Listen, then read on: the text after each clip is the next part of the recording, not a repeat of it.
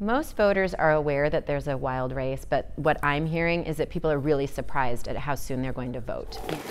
With ballots going out in just a couple of weeks, Jessyn Farrell knows time is limited to raise her profile in a crowded, competitive race that will go from 21 to 2 after August 1st. I think that there's a real chance. There's a lot of momentum. We have great endorsements.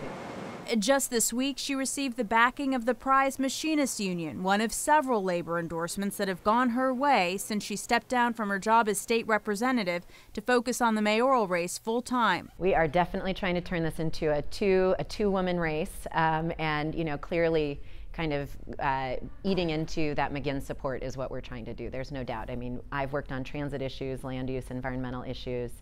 And I think that being a public school mom with 3 kids, 2 of whom are in public school, I think that's a profile that people care about. I'm the only person in the race who's talking about childcare. An issue she would like Seattle to lead on. I believe that no family should be paying more than 10% of its income on childcare. And I think by 2020, we can be making really big improvements to getting towards that goal.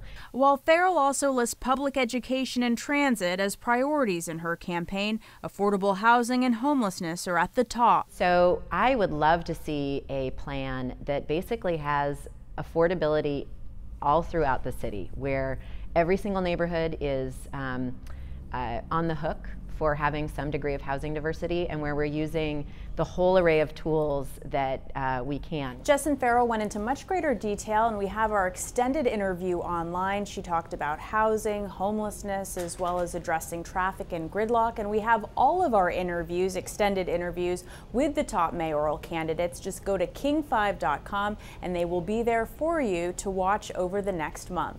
In the newsroom, I'm Natalie Brand, King 5 News.